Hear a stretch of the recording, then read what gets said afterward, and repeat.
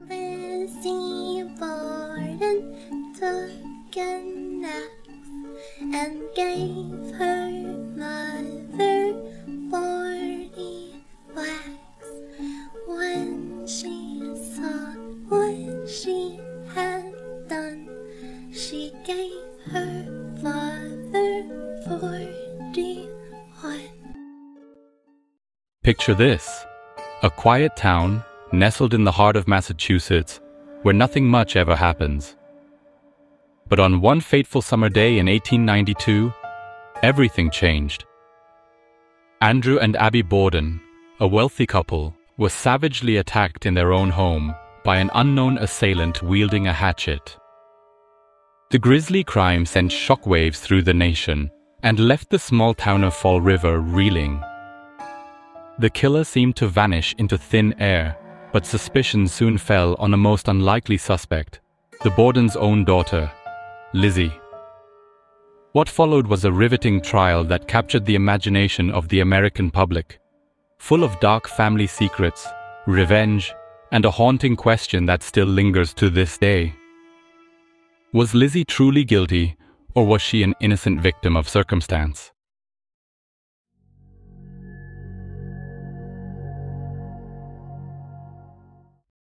In the heart of Fall River, a prosperous textile manufacturing town in the late 19th century, the Borden family lived in a stately home on 2nd Street. At the helm of the family was Andrew Borden, a successful businessman who amassed a considerable fortune through his various investments in real estate, banking, and textile mills. He married Sarah Anthony Morse in 1845, and they had 2 children, Emma and Lizzie. After Sarah's death in 1863, Andrew remarried Abby Durfee Gray in 1865. Lizzie Andrew Borden, the main suspect in this case, was born on July 19, 1860, in Fall River. Lizzie was well educated for a woman of her time, having attended the Fall River High School and the Wheaton Female Seminary in Norton, Massachusetts. At the time of this incident, both Lizzie and Emma, now aged 42 and 32 respectively, were living in their father's house. Andrew Borden was a man who held on to traditional ways and refused to indulge in the modern amenities of his time. Despite his considerable wealth, he chose not to install electricity, private bathrooms, or city water, which was considered a common luxury among the wealthy at that time. This created a divide between him and his daughters, who were embarrassed by his frugality and perceived him as lacking in empathy. The sisters called their stepmother Mrs. Borden and believed that Abby had married their father for his wealth. According to their maid, Bridget Sullivan, whom they called Maggie, Lizzie and Emma rarely ate meals with their parents.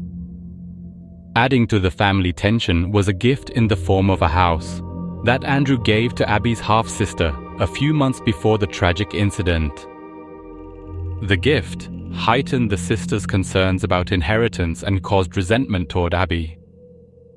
Lizzie and Emma felt that their father should take care of them as well.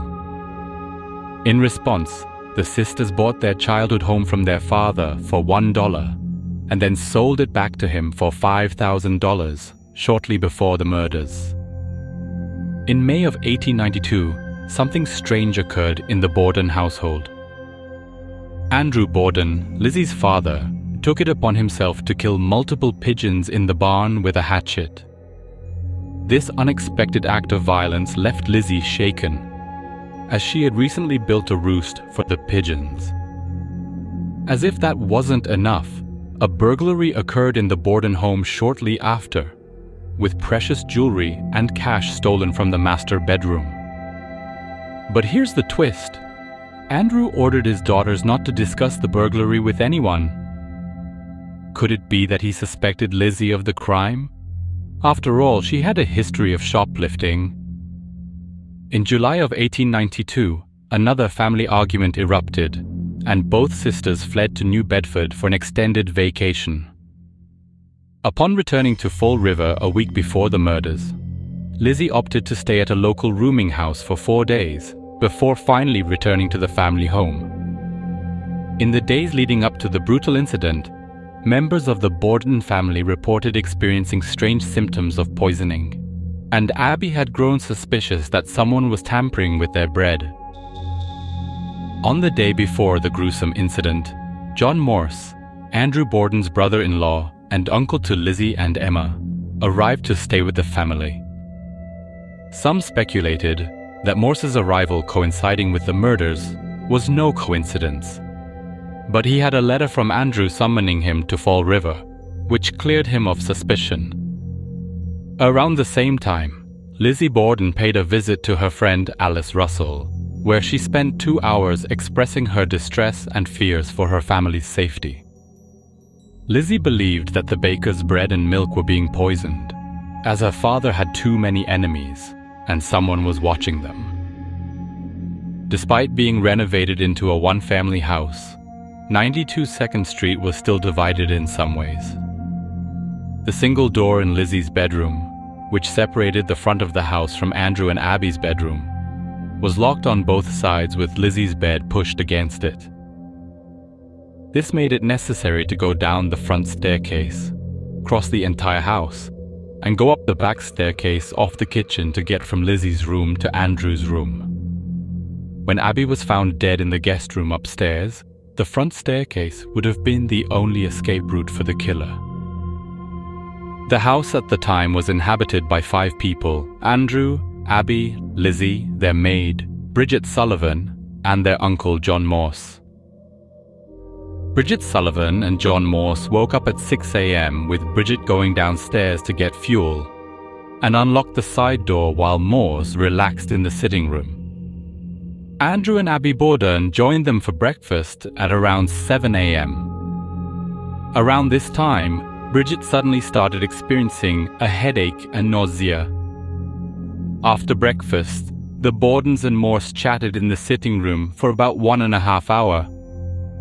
Morse learned that his niece and nephew were in town and decided to visit them before dinner, giving him an alibi.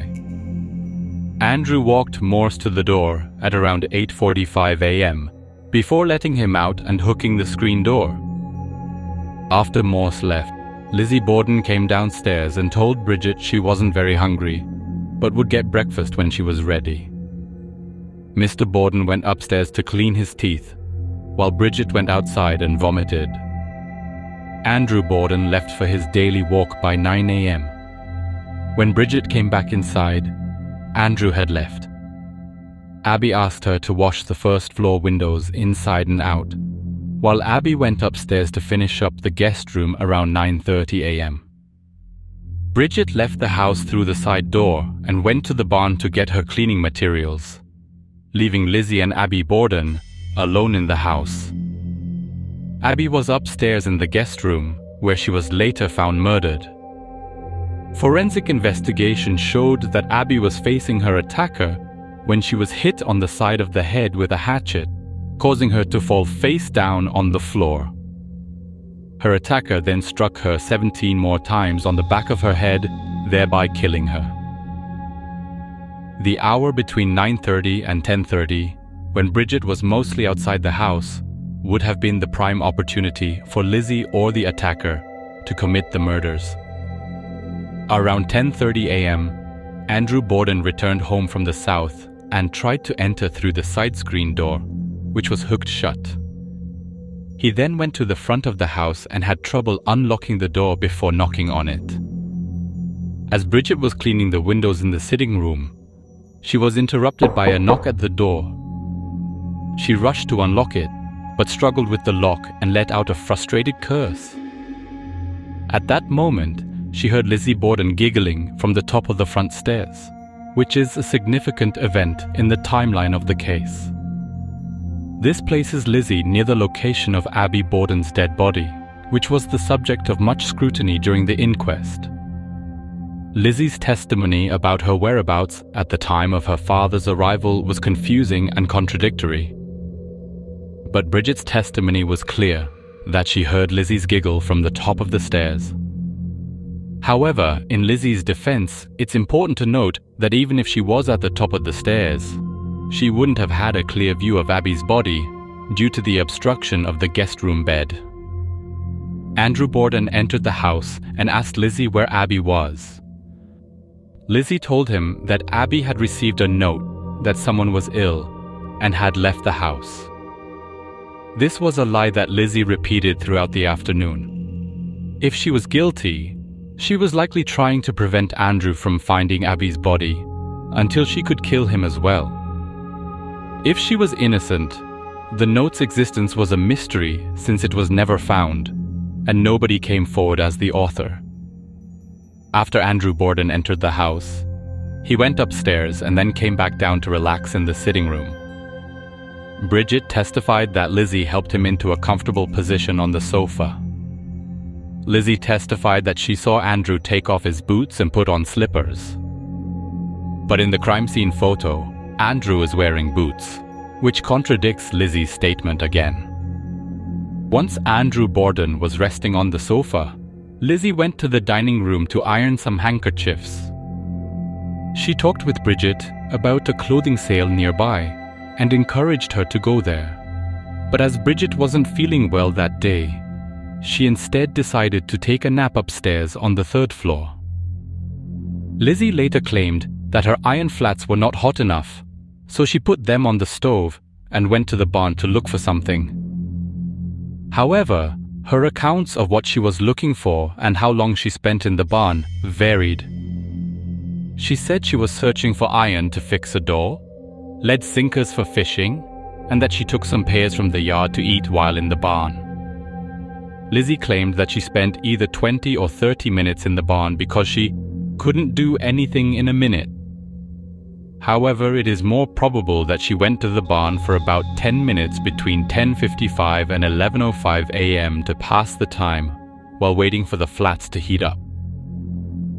Upon returning from the barn, Lizzie discovered her father's dead body on the sofa, with his head gruesomely mutilated by a sharp object.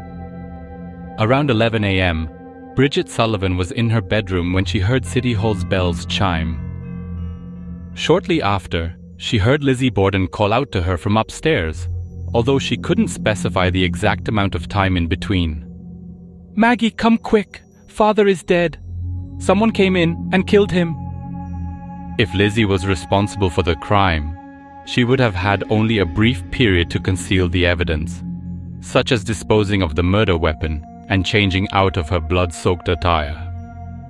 Nonetheless, it is also improbable that Lizzie had sufficient time to accomplish those tasks.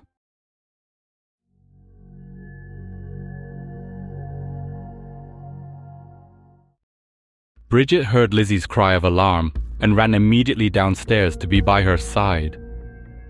Lizzie asked her to go across the street to fetch Dr. Bowen, the family physician. Dr. Bowen was not at home, so Bridget left a message with the doctor's wife. Lizzie then sent Bridget off around the corner to fetch her friend Alice Russell.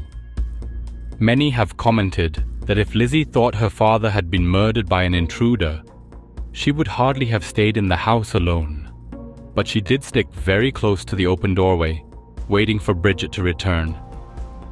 Her position at the door drew the attention of her next-door neighbor to the north, Mrs. Adelaide Churchill.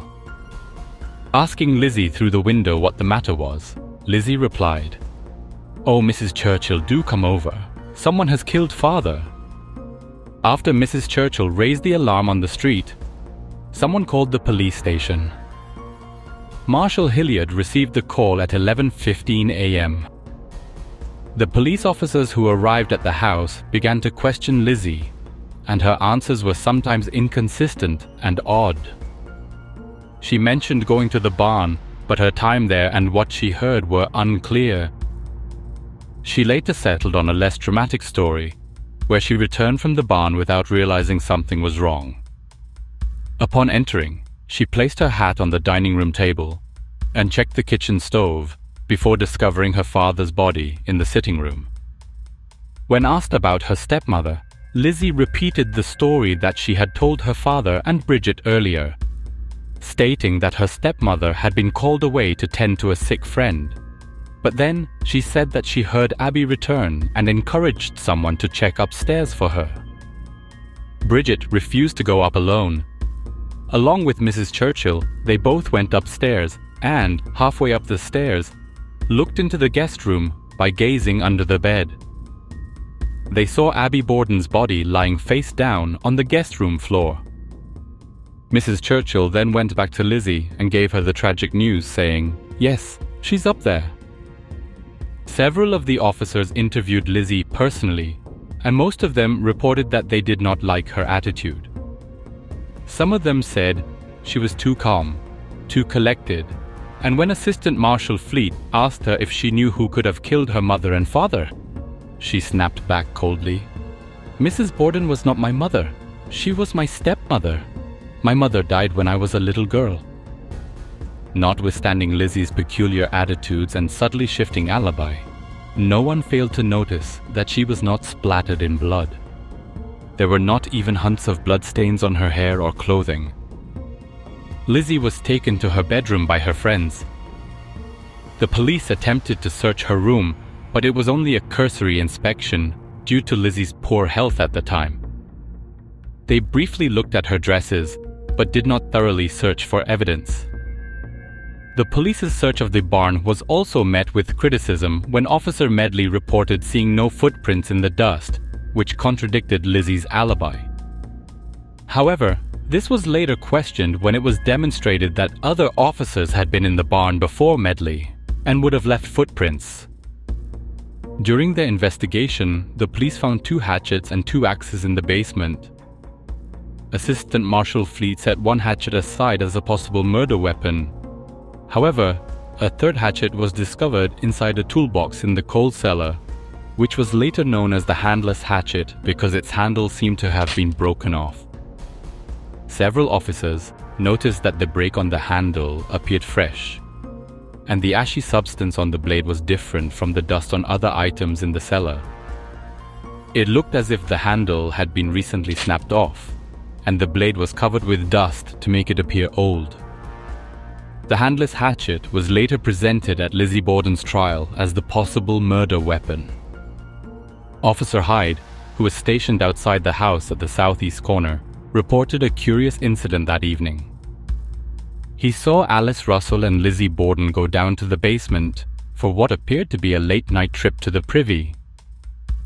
After a 15-minute interval, Lizzie went back to the basement alone and was spotted in the washroom, bending over the pail where her father and stepmother's bloody clothes were placed. Lizzie's visit to the cellar was never fully explained. Marshal Hilliard and Mayor Coughlin visited the next day and sat with the sisters in the parlor. It was round this time that Lizzie became alarmed by their presence and attitude and asked if anyone in the house was under suspicion. The mayor answered truthfully and informed Lizzie that she was the one suspected of the crime. Learning that she was a suspect in the case may have prompted Lizzie Borden to take a desperate action the next morning. Around 11 a.m. on August 7th, Alice Russell found Lizzie tearing up a dress in the kitchen, which she was planning to burn on the fire. Lizzie claimed that the dress was stained with paint and needed to be discarded. This incident occurred in plain sight of the police and during broad daylight, and it was never determined whether it was the dress she had been wearing on the day of the murders. Because of the mysterious illness that had stricken the household before the murders, the family's milk and Andrew's and Abby's stomachs were tested for poison, but none was found.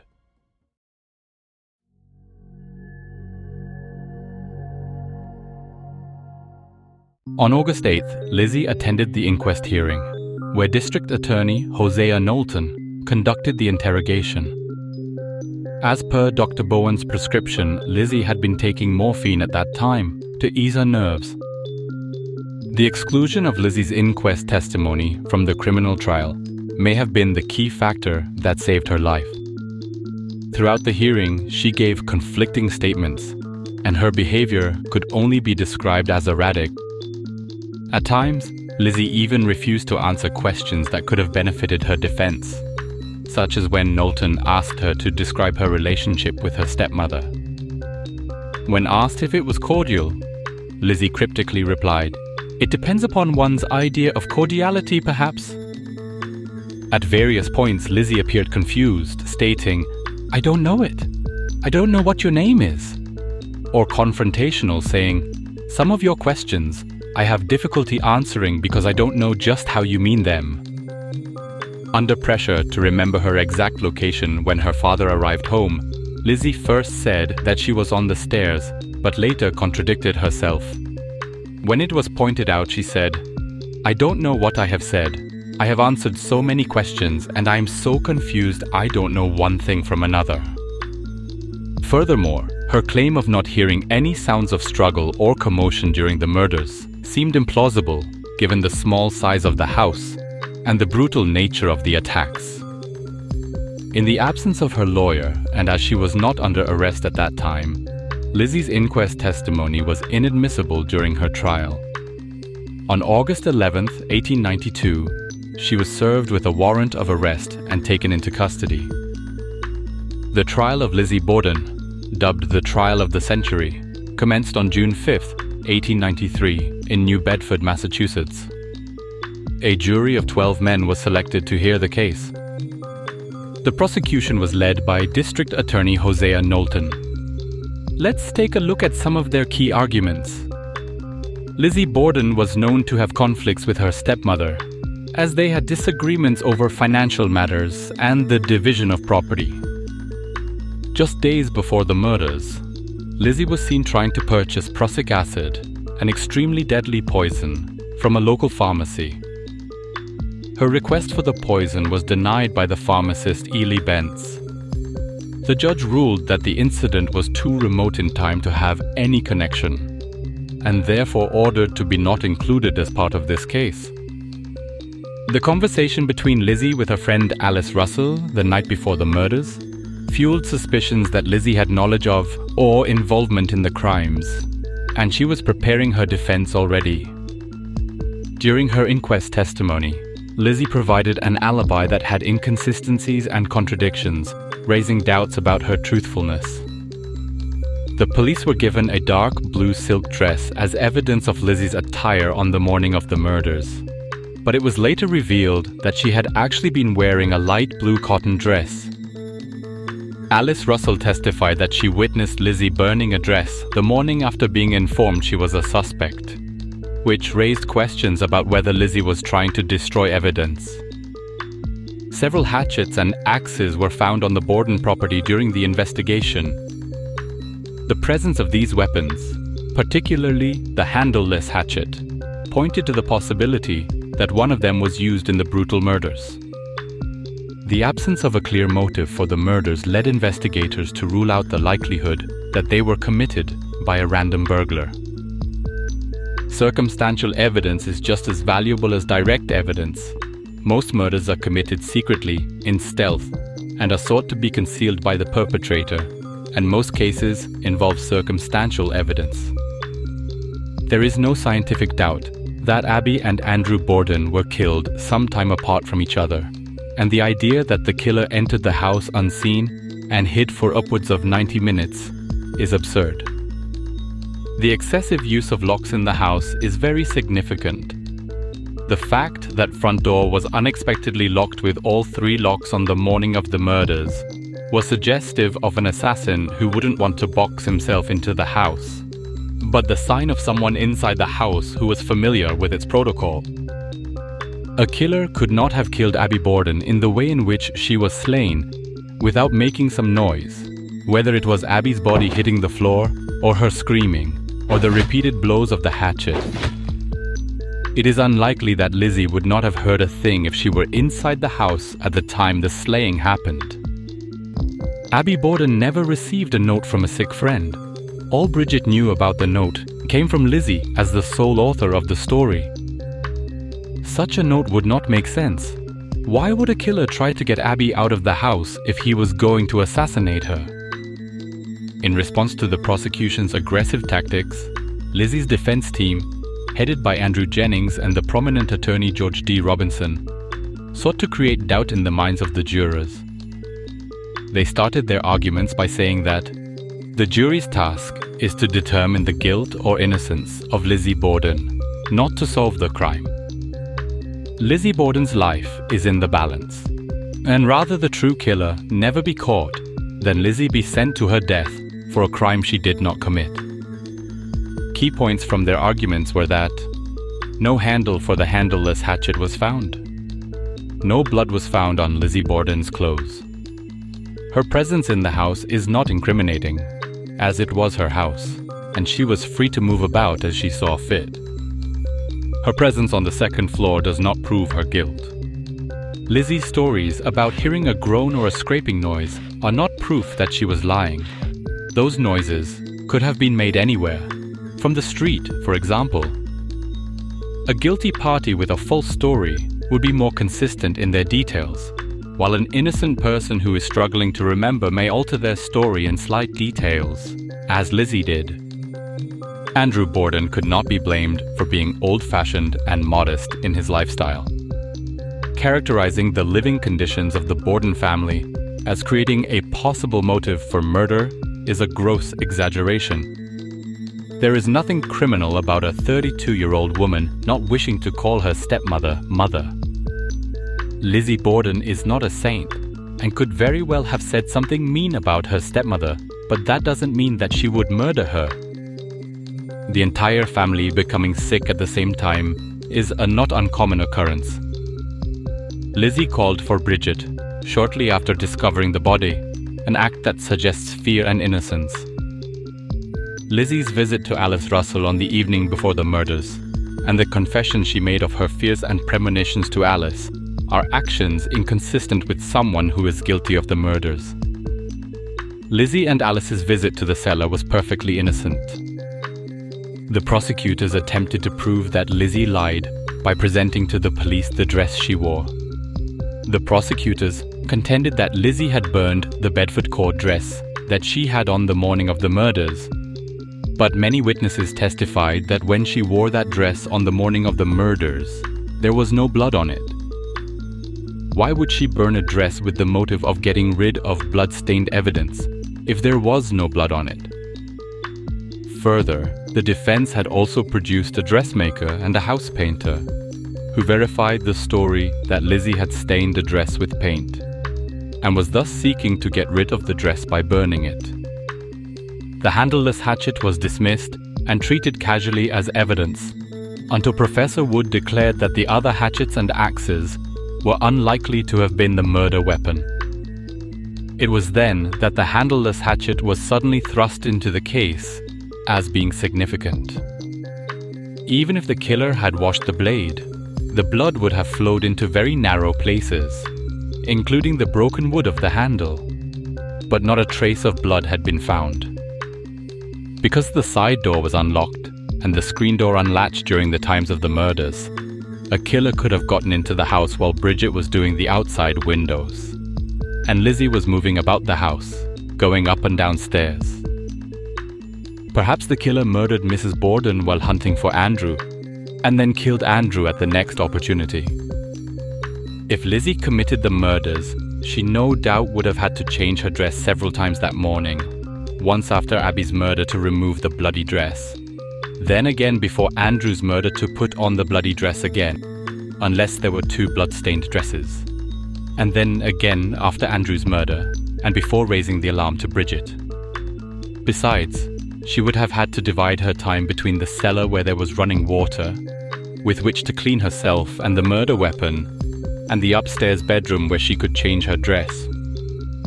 The nation watched with bated breath as the jury deliberated for a mere 90 minutes before delivering their verdict. Not guilty. The courtroom erupted in a mixture of shock, disbelief, and relief, while the public's reaction to the verdict was sharply divided. Upon exiting the courthouse, Lizzie told reporters that she was the happiest woman in the world. Following her acquittal, Lizzie Borden returned to Fall River, where she and her sister Emma moved into a large and luxurious house they named Maplecroft. Emma eventually moved out of Maplecroft, and the two sisters grew estranged, never to reconcile before their deaths.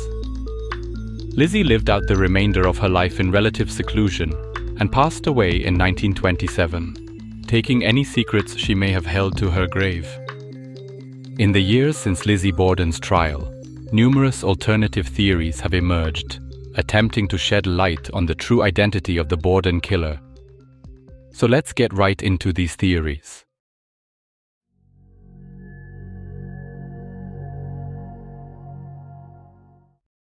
In his book, Lizzie Borden, The Legend, the Truth, author Arnold Brown states that the Bordens were killed by an illegitimate son of Andrew Borden, known as William Borden, who was reportedly seeking financial compensation from his estranged father.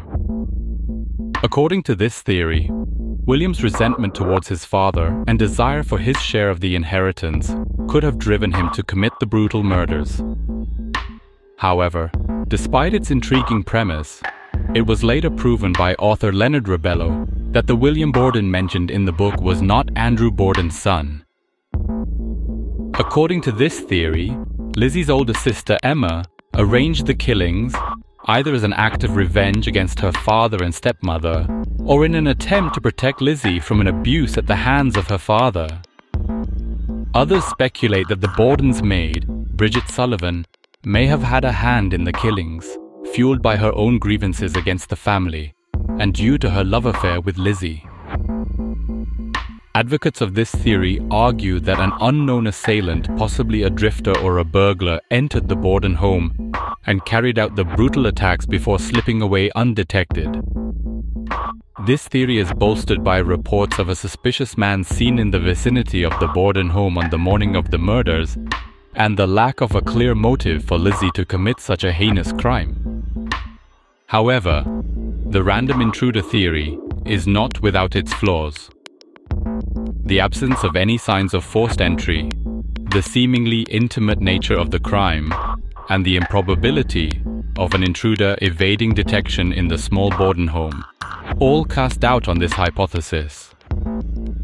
Another aspect of the Lizzie Borden case that has been a subject of speculation is the possibility that she suffered from a mental disorder.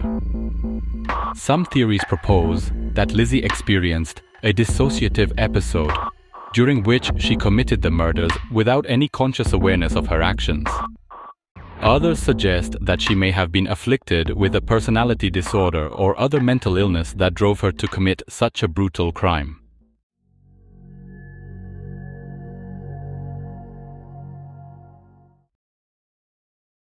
After going through all of the evidence on this case, I have reached the conclusion that Lizzie Borden did kill her parents. Let's get into details of why I believe that she did it and how she might have done this. Other than the obvious financial reasons, I've regarded her father's act of killing the barn pigeons also a significant motive. Unfortunately, this is one of those incidents that was never verified well enough. We know that after her passing, she made substantial contributions to Fall River Animal Rescue League, indicating that this incident must have deeply impacted her. Whatever motive it could have been, we do know that Andrew and Abby Borden were murdered within a short time frame of approximately 90 minutes. This close proximity in time suggests that the murderer had intimate knowledge of the household's schedule and was able to carry out the killings without interruption. No signs of forced entry were found at the Borden home, suggesting that the murderer was someone familiar with the residence and its occupants. Nothing was stolen from the house and none of the valuable items were missing. There are many reasons to believe Abby was attacked by someone she knew. Even if Bridget was outside washing windows, surely a woman screaming because a total stranger has entered the room would alert her. Which means stepmother was attacked by a face she trusted and wasn't given enough time to scream. Bridget being outside is the only reason she didn't hear the body's thud to the floor. Some people have stated that she was already down and looking under the bed when she was hit on the head, but I believe the former version of the events that Abby was facing her attacker to be true. Murdering the stepmother was planned, and judging by the number of blows she received, she was the primary target. To me, her death seems personal and an extreme overkill. Knowing the victim is one of the main reasons of the overkill. The high number of the strikes that Abby received, points towards someone who was inexperienced and unable to tell if the victim was injured enough to die, because every moan, twitch and gurgle makes them think the victim is still alive and might survive, so they administer just one more blow to make them completely silent. Murdering the father was less planned, though Lizzie was happy to take the opportunity when it arrived. Maybe the father would have been murdered at a later date if no opportunity presented itself on that day. Lizzie didn't know that her father would come home early and told a lie about the stepmother being gone, so Andrew doesn't go looking for her upstairs. When she saw the opportunity, she decided to go for that, but the problem was to get Bridget out of the way. Lizzie tried to get Bridget to leave the house again by telling her about the clothing sale, but Bridget chose to lie down on her bed on the 3rd floor.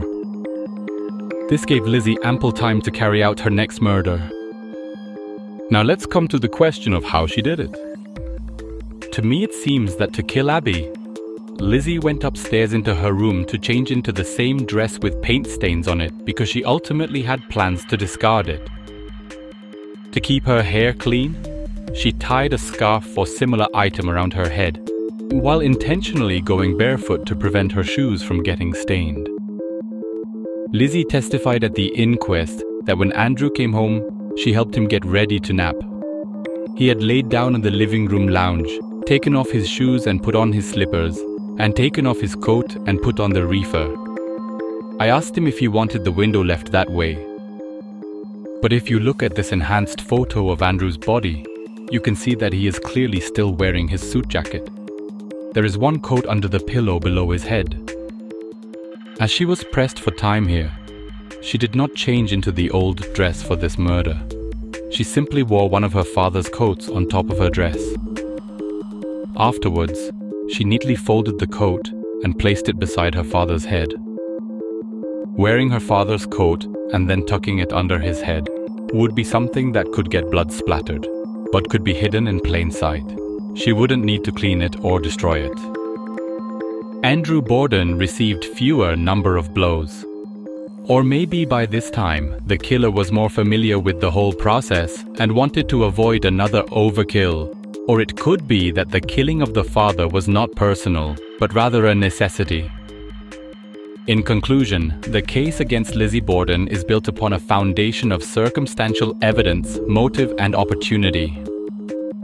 The arguments presented before paint a vivid picture of a woman driven by resentment and greed, capable of committing the brutal murders of her father and stepmother.